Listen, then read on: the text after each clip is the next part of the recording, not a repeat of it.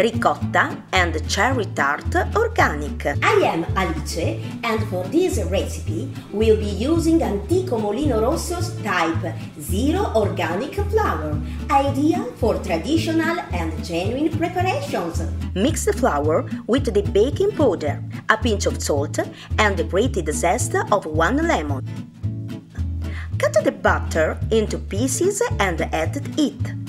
Mix and work the mixture with your fingers. Add the egg and sugar, then mix until you create a smooth and even dough.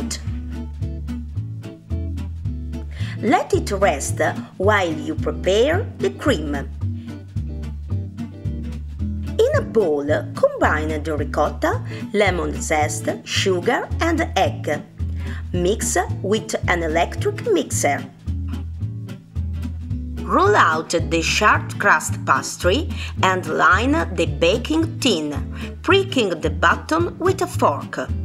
Pour the ricotta cream into the base and spread the sour cherry jam on top. Now all that's left is to bake it. Follow us for more delicious recipes.